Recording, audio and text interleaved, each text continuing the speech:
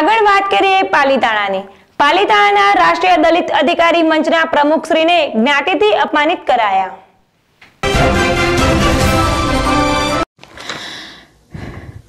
પાલીતાણા ખાતે રહેતા ધીરુભાઈ ગોવિંદભાઈ રાઠોડ જેઓ પાલીતાણાના રાષ્ટ્રીય દલિત અધિકાર મંચના પ્રમુખની ફરજ બજાવે છે, જેને ગઈકાલે જીવાપુર ગામના શખ્સો દ્વારા અડધૂત કરીને જ્ઞાતિથી અપમાનિત કરવામાં આવ્યા, જેમાં પાલીતાણા દલિત સમાજમાં રોષની લાગણી ફેલાઈ અને ઘેરા પ્રત્યાઘાતો જોવા મળ્યા। તેમજ પાલીતાણા દલિત સમાજના આગેવાનો જેમાં વિજયભાઈ ચૌહાણ ડુંગરપુર, રાજુભાઈ ગોહિલ પિથલપુર, દિનેશભાઈ મારુ પાલીતાણા, રૂડાભાઈ સહિતના કાર્યકરો તેમજ આગેવાનો પાલીતાણા પોલીસ મથકે દોડી ગયા હતા અને પાલીતાણાના રાષ્ટ્રીય દલિત અધિકાર મંચના પ્રમુખ ધીરુભાઈ રાઠોડને જ્ઞાતિથી અપમાનિત કરનાર શખ્સો વિરુદ્ધ એટ્રોસિટી એક્ટ મુજબ ફરિયાદ દાખલ કરવામાં આવી તેમજ આ શખ્સોને કાયદેસરની કાર્યવાહી કરાવવામાં આવે અને તાત્કાલિક ઝડપી પાડવામાં આવે તેવી આગેવાનો દ્વારા માંગ કરવામાં આવી હતી।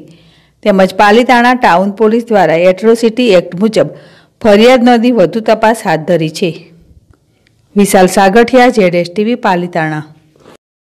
દેવોનું પાલીતાણા 2 દિવસ પહેલા જીવાપુર ગામના વ્યક્તિ બીજલભાઈ નારાયણભાઈ તેમજ તેનો પુત્ર અને એક અજાણ્યો વ્યક્તિ મને આવીને જ્ઞાતિ વિરુદ્ધ અડધૂટ કરી અને મારી નાખવાની ધમકી આપેલ, તે બદલ મેં ટાઉન પોલીસ સ્ટેશનમાં ફરિયાદ કરેલ, પરંતુ ગુનેગાર આજ રોજ સુધી બારોબાર હરતા ફરતા હોય, જેથી